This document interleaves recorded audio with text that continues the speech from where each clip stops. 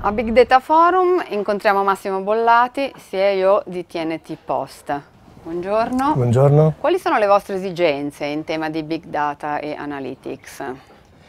Il tema dei Big Data e Analytics è molto sentito in TNT Post, che come primo operatore postale privato nel mercato italiano si trova a dover gestire una mole interessante di dati proveniente essenzialmente da 4 stream. Il primo è quello tradizionale del track and trace delle buste e delle lettere che consegniamo ogni giorno, parliamo di milioni di buste consegnate in tutto il territorio italiano, con la certificazione satellitare nell'ultimo miglio tramite il nostro prodotto di punta che si chiama Formula Certa. Il secondo stream è quello che riguarda il mondo della stampa, quindi della stampa cartacea, in quanto noi trattiamo volumi importanti di fogli di carta che vengono stampati e per ogni foglio abbiamo la gestione del dato variabile proveniente dai nostri clienti.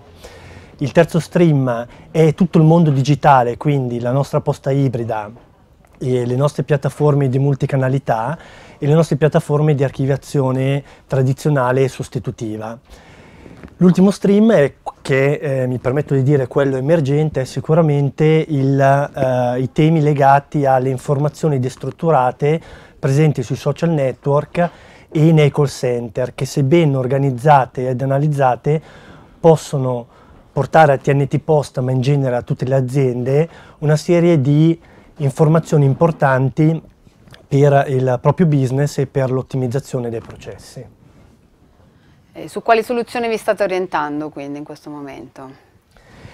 Stiamo prendendo in considerazione una serie di soluzioni, tra cui alcune soluzioni anche on the cloud di remote storage e di possibilità di accedere al dato corretto quando si ha la necessità di avere a disposizione questo dato e soprattutto la possibilità di avere il dato disponibile su diversi dispositivi.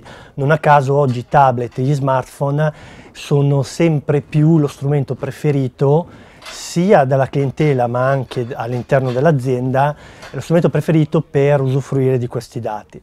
Sicuramente poi la soluzione Adobe diventa particolarmente interessante e stiamo procedendo ad un pilot con questo tipo di tecnologie.